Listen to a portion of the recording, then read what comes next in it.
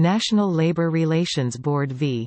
Noel Canning, 573 U.S___2014, was a United States Supreme Court case in which the court unanimously ruled that the President of the United States cannot use his or her authority under the Recess Appointment Clause of the United States Constitution to appoint public officials unless the United States Senate is in recess and not able to transact Senate business. The court held that the clause allows the President to make appointments during both intra-session and inter-session recesses but only if the recess is of sufficient length, and if the Senate is actually unavailable for deliberation. The court also ruled that any vacancy in an office can be filled during the recess, regardless of when it arose.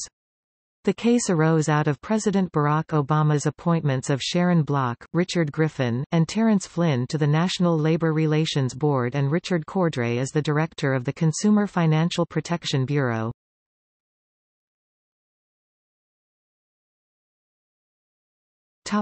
Background. In Federalist No. 67, Alexander Hamilton wrote that the appointment power was ordinarily confined jointly to the President and the Senate, but considering it unlikely that the Senate would remain continuously in session, the Constitution allowed the President to make temporary appointments when the Senate is in recess.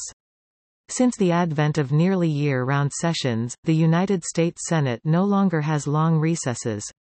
That has potentially changed the meaning of the Recess Appointment Clause of the Constitution, which has affected the way the Senate and the President interact.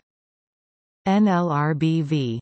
Canning dealt specifically with Noel Canning, a Pepsi distributor affected by a ruling of the National Labor Relations Board, and it had potential implications on the executive branch's power to appoint officials without Senate approval.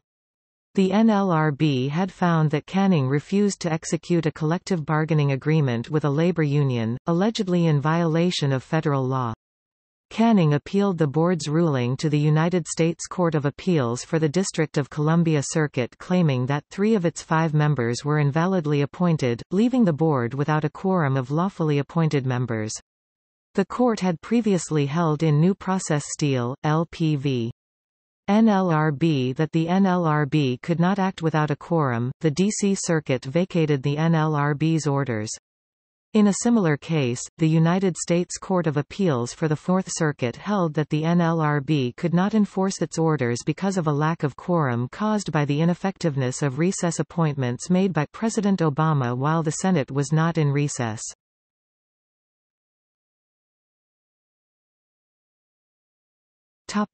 Opinion. Justice Breyer wrote the opinion of the court, joined by Justices Kennedy, Ginsburg, Sotomayor, and Kagan. Breyer, writing for the court, stated, "We hold that, for purposes of the Recess Appointments Clause, the Senate is in session when it says it is, provided that, under its own rules, it retains the capacity to transact Senate business."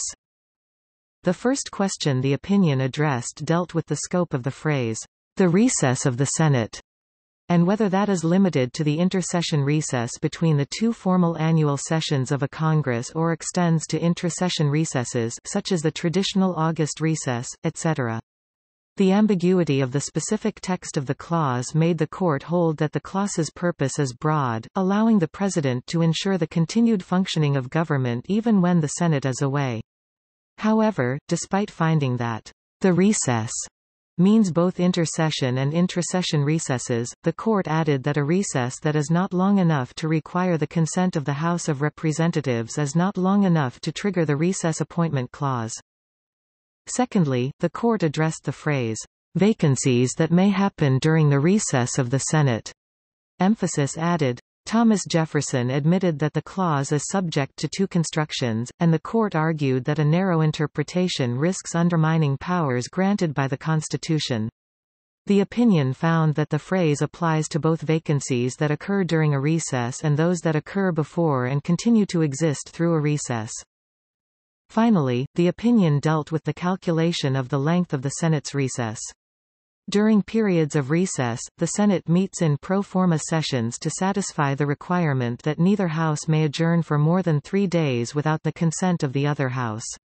While the Solicitor General argued that the Senate was not actually in session despite these sessions, the court found that pro forma sessions count as sessions, not recesses, consistent with the Constitution's delegation of authority to the Senate to determine how it conducts its own business. However, the deference is not absolute. If the Senate is without the capacity to act, if all senators effectively gave up the business of legislating, it remains in recess even if it says it is not.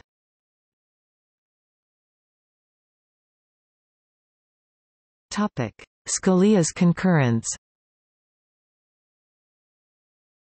Justice Scalia wrote an opinion concurring in the judgment, joined by Chief Justice Roberts, Thomas, and Alito. While it agreed with the conclusion the court reached, the concurrence chastises the majority opinion for ensuring that recess appointments will remain a powerful weapon in the president's arsenal. That is unfortunate, because the recess appointment power is an anachronism. Scalia argues that the recess appointment power only applies to vacancies that arise while the Senate is in recess.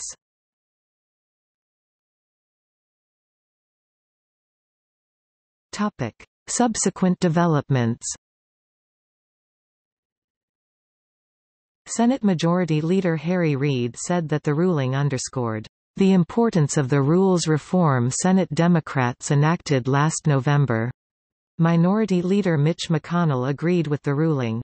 The president made an unprecedented power grab by placing political allies at a powerful federal agency while the Senate was meeting regularly and without even bothering to wait for its advice and consent. A unanimous Supreme Court has rejected this brazen power grab.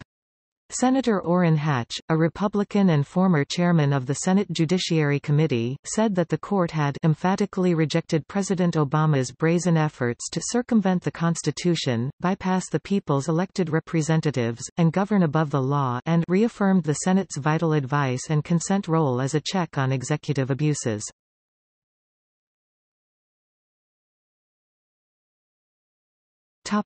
External links. Transcript of oral argument in NLRB v. Noel Canning. D.C. Circuit ruling. Fourth Circuit ruling on a similar case. Decision by the Third Circuit Court of Appeals expanding the issue to include former board member Craig Becker. Recess appointments, frequently asked questions. Congressional Research Service. June 7, 2013.